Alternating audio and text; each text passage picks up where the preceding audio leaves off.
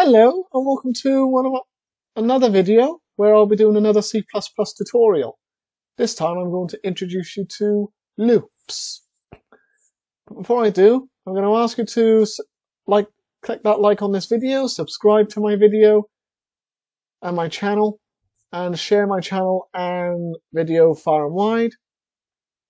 Without further ado, I'm going to introduce you to loops in C++.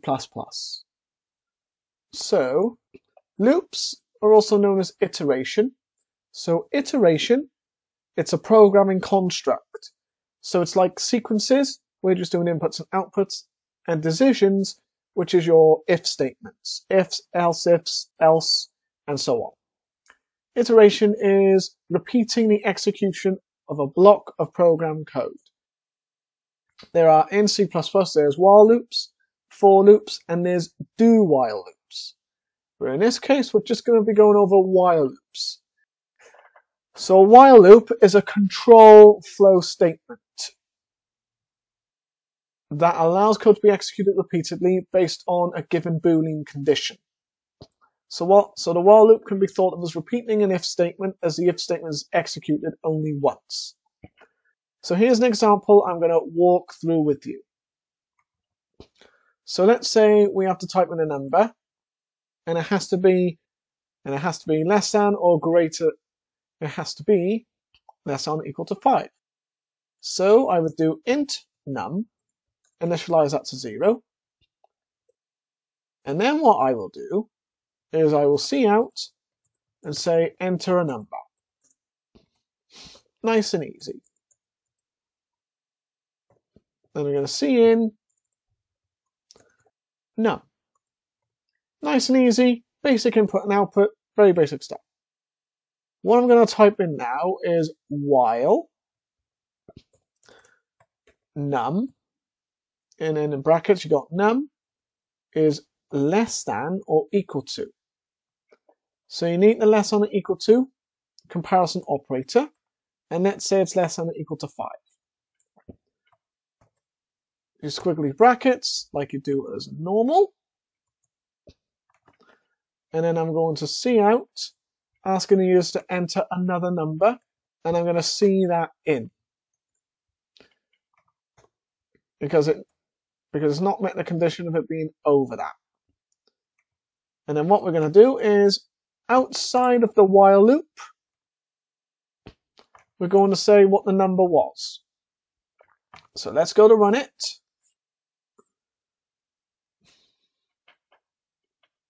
So enter a number, I'm going to enter 1.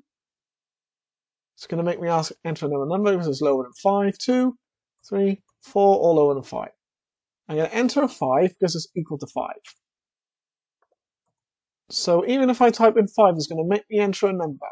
So let's say I entered a 9. Because it's greater than 5, it's going to stop. Okay? So this is the essence of how we would make a while loop in C++. So we got while, then in brackets we got the variable tied in with this num variable. And we got your less than or equal to 5, which is going to work out while it's less than or equal to 5, it's going to keep asking the user to enter the number. And once they enter any number over 5, then it's going to go into the cout and saying what the last number was that they've printed. Okay? So that is the essence of the while loop. Let's try a few tasks, shall we? So let's have a look at this entire code up here. Yep, so we've got a nice bit of given code there. And we won't need a string or anything like that. We don't need any of it. We're going to do end line just to make it look nice. And this is what we got. So I've copied the code in a replit. And we need to see what this while loop is actually doing. So the while loop is going to make me type in any number that's less, while the total is less than or equal to 50. So I'm going to enter 12. I have to enter 12. Can't do that. So I'm going to enter 12, and I'm going to enter 38. I'm going to enter 38, 49. I'm going to enter 50, but it's still going to make me enter a number again. As soon as I enter 51, because it's over 50, it's going to say goodbye. So that is what the while loop will do. Forget the fact that we've got zeros there. So what I should have done was total equals total plus the number. But we don't need to worry about that so much.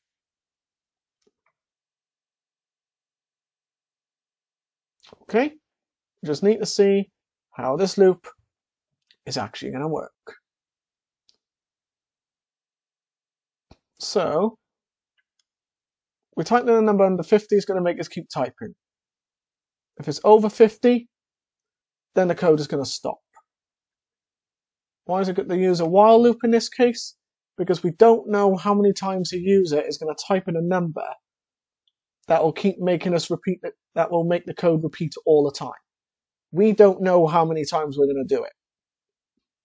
So in while loops, we don't know how many times the code is going to repeat. When we go on to for loops, you know how many times it's going to be repeated. For while loops, you don't.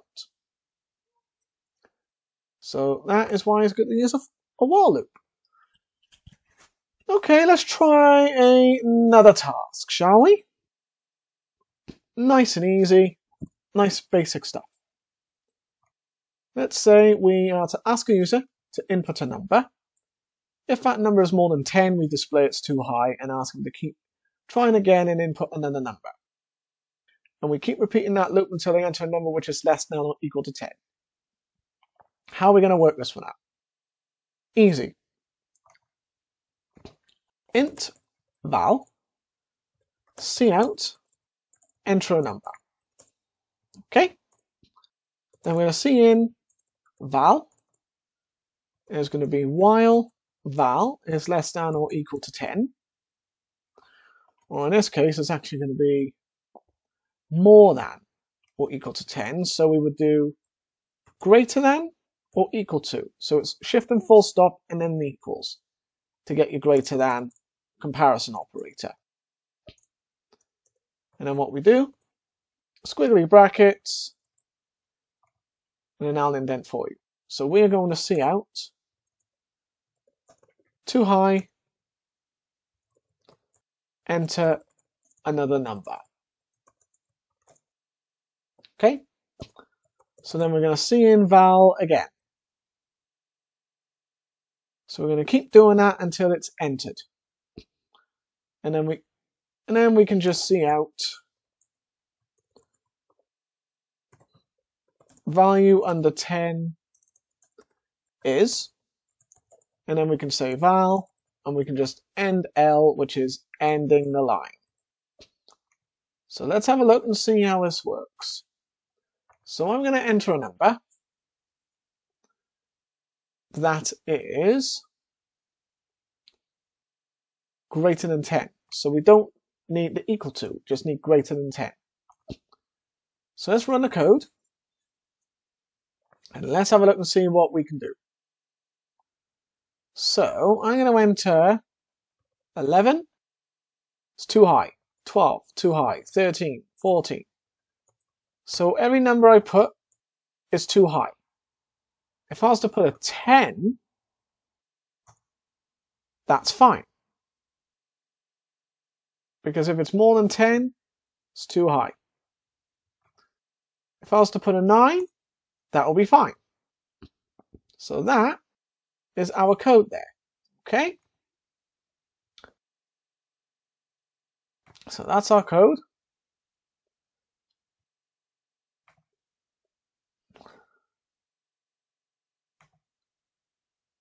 User to keep repeating the number until they enter a number which is less than or equal to 10. That's fine. That's not a problem. Let's try the next one.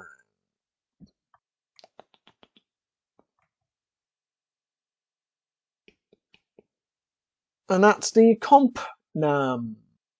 So we need to create a variable called comp num and set that to 50. Ask user to enter a number. While a guess is not the same as a comp num value, tell them if their guess is too low or too high, and ask them to have another guess. If they enter the same value, display well done.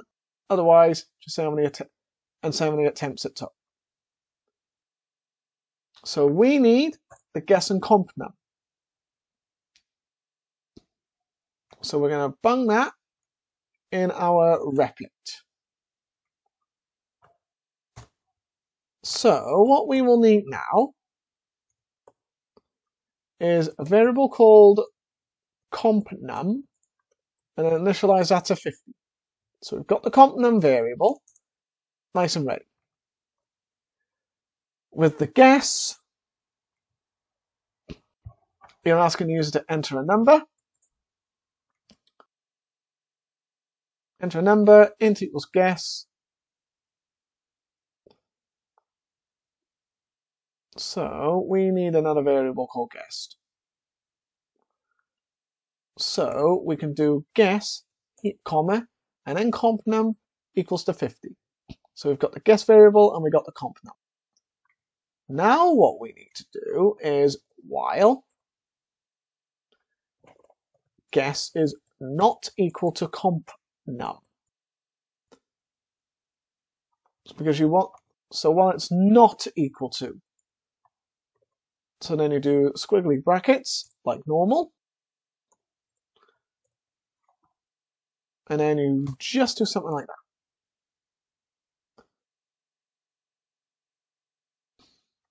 Too low, too high, and then you do count. And then what you do there, you make them add another guess.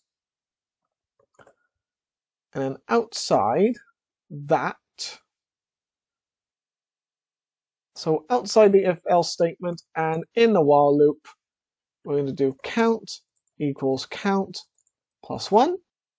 And we're going to make the user enter another number and make them guess something else. And then once we've done that, we're going to go out of the while loop and we're just going to do, you took this many attempts. So let's run it. So comp num is 50.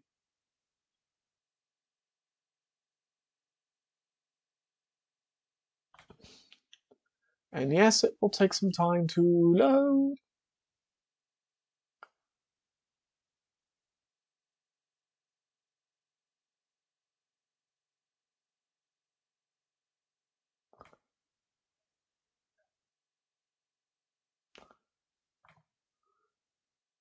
I'm going to see what's wrong with this.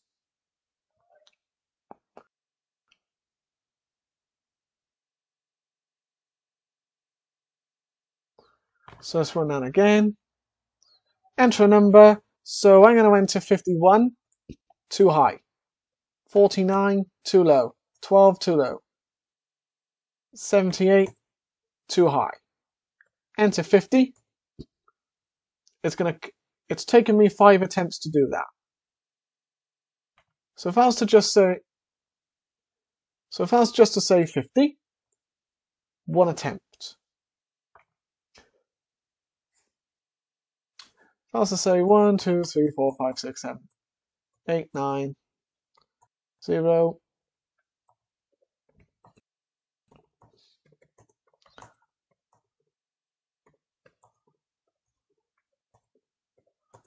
91, 50, 22 attempts. So you can do as many attempts as you like, but unless we type in 50, it's going to count up how many attempts it took. So in this case, it has taken 22 attempts to get the comp num right. Okay? So that is the essence of this whole code here.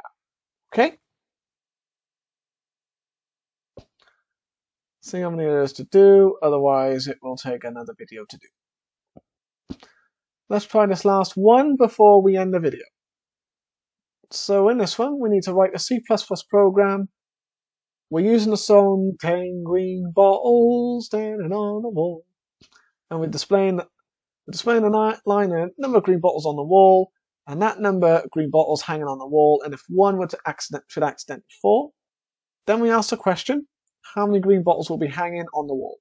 If the user answers correctly, display the message there'll be that many left on the wall. If it's incorrectly, you just say no, try again, until they get it right. There are no more, and then if they get down to 0, you say that there are no more green bottles. So this is the starting code we need. Okay. So there's our starting code. So it's going to ask us, right, how many green bottles are hanging on the wall? And then what we're going to need is a bunch of couts.